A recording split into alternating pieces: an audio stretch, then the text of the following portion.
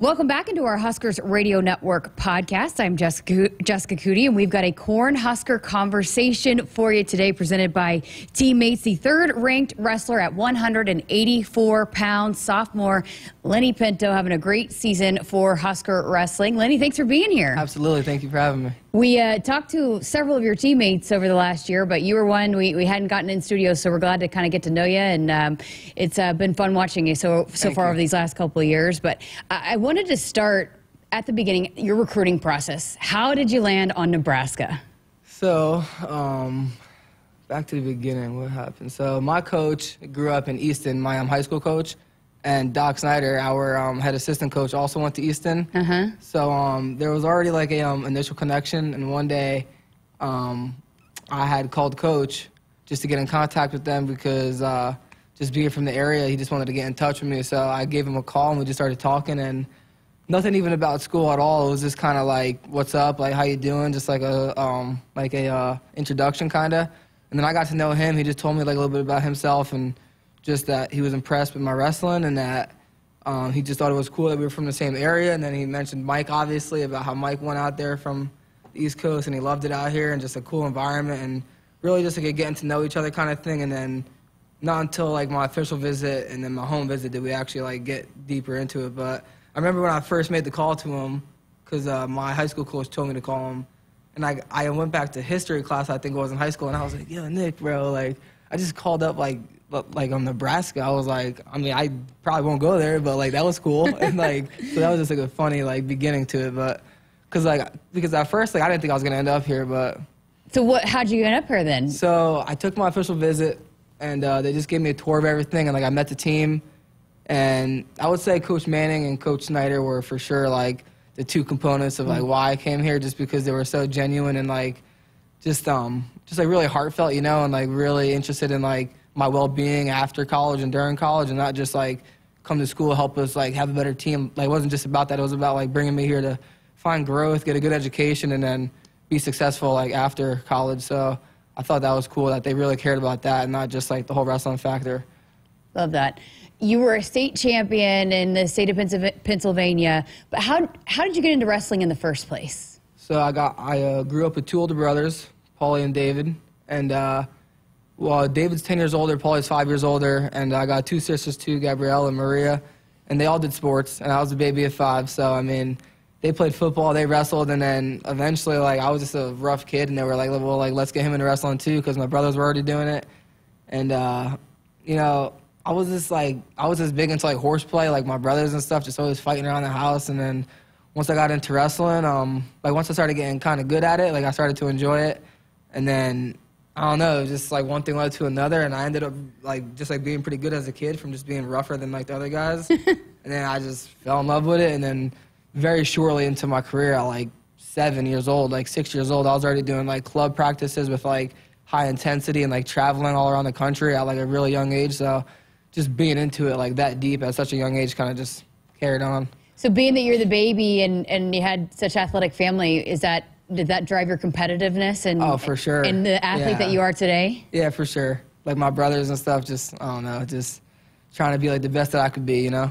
Does it probably help too? Like, hey, I'm not really scared of anybody because I grew up matching up against older brothers all the time. Yeah, and I was definitely not scared of nobody at my young age, for sure. It's awesome. Well, you came here and last year you had the injury, and then you came here and sat out, and then made a huge splash last year. Coach Manning had talked about how a lot of maybe what you worked on between last year and this year was the mental part of it. Yeah. How much was that an adjustment for you, coming from where you came from in high school and just learning the collegiate part of it and the mental part of wrestling? I would say the mental part wasn't too much of like a switch up for me, honestly, just because of like the competitive factor that I had in high school, and like just traveling all around and like doing big time tournaments and stuff like that, and just being like really in depth in it already. Like, I was already competing on high stages and, like, in high-pressure moments. Like, I kind of knew what it was like. But, like, obviously, like, there was a slight change because it's just a bigger field, like, a bigger stage. So, I mean, wrestling in the Big Ten, like the whole toughest conference in the country for wrestling, I definitely had to, like, prepare myself that there was going to be a lot bigger moments than I ever lived before. So, like, I was as prepared, like, as much as I could be. But, obviously, I just had to go with the flow and just, like, I just had to just adjust like as time went on, because you can't really prepare for something so big without being in that moment yet, you know? Yeah. Coach is saying that you had a bad taste left in your mouth after the NCAAs last year. Yeah.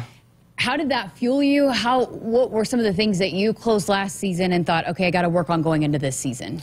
So last season, you know, I was a lot more of a gunslinger, and like I might still be so, but I think I wrestle a lot more, how do I put this? Like a lot more like mature at this stage. Like I take responsibility of like keeping like strong discipline in like all the small moments. Like I try to stay in good position for 7 minutes. I try to stay disciplined, like just stay in the right position. And yeah, like I just try not to be too like wild and flanky, you know?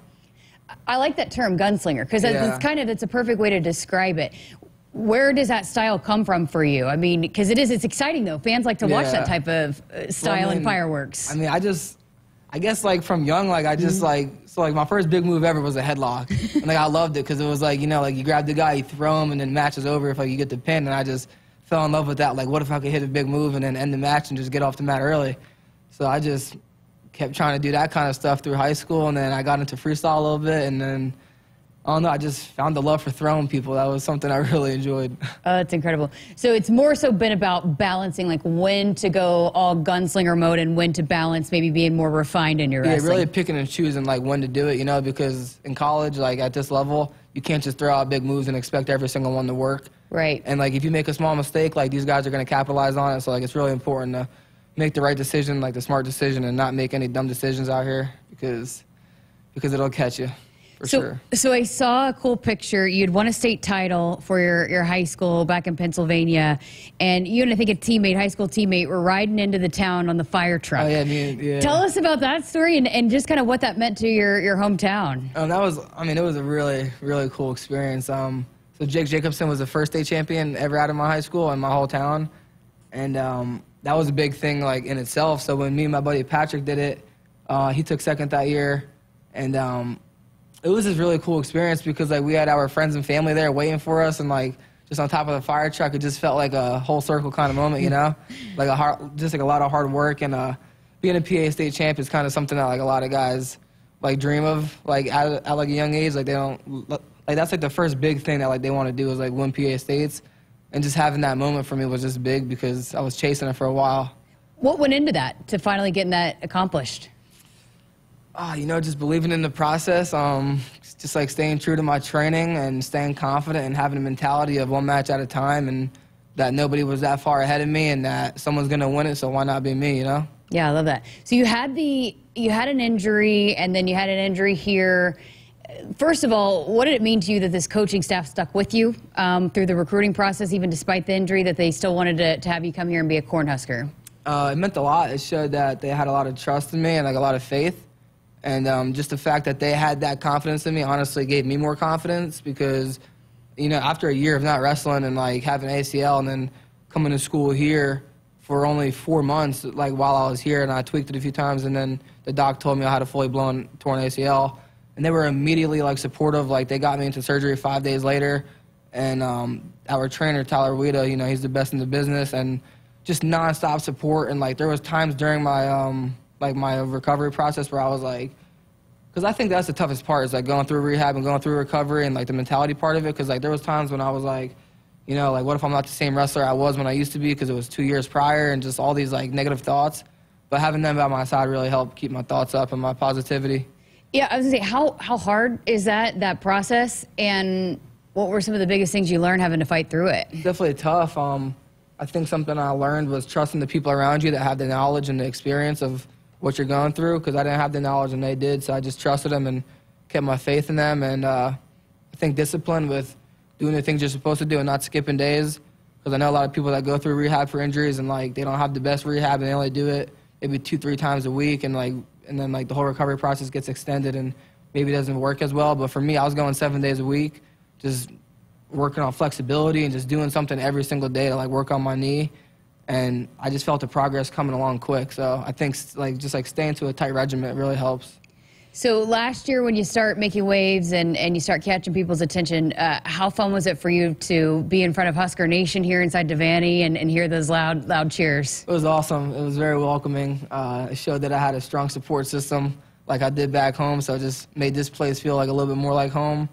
And it was a big growth experience for me because I didn't wrestle in like 2.5, 3 years. So for me, it was like I was just like coming back into the field of things, you know, and I was proving to myself really that I still had it and that I still got all the abilities that I used to have. So it was really encouraging for me, honestly. You know, we've like talked going forward. Yeah, we've talked to a lot of your teammates, and it seems like a really close group. Yeah. But they're a lot older than you, Yeah. especially last year's team. And so how has that been for you being one of the younger guys in the lineup the last couple of years, and how have they helped you along? So I could say that it has been different, but also like really not like a difference at all because like you said, like it's definitely like a little bit more of a family, well, like a lot more of a family-oriented team than just like teammates. And them being older, the only difference is that they have the experience. And like whether I'm going through something or like I'm going through new challenges, like they always got some word of advice and something to help me go through it. But as far as like what was like being younger, like on like an older team, like really no difference because like they just welcome us all like we're all the same age, you know? Like no one gets treated different because they're younger or because they're older. Like everyone just comes together and we just, I don't know, we just make it work. Like. Yeah, it's a close-knit group, Yeah. for sure, you can tell.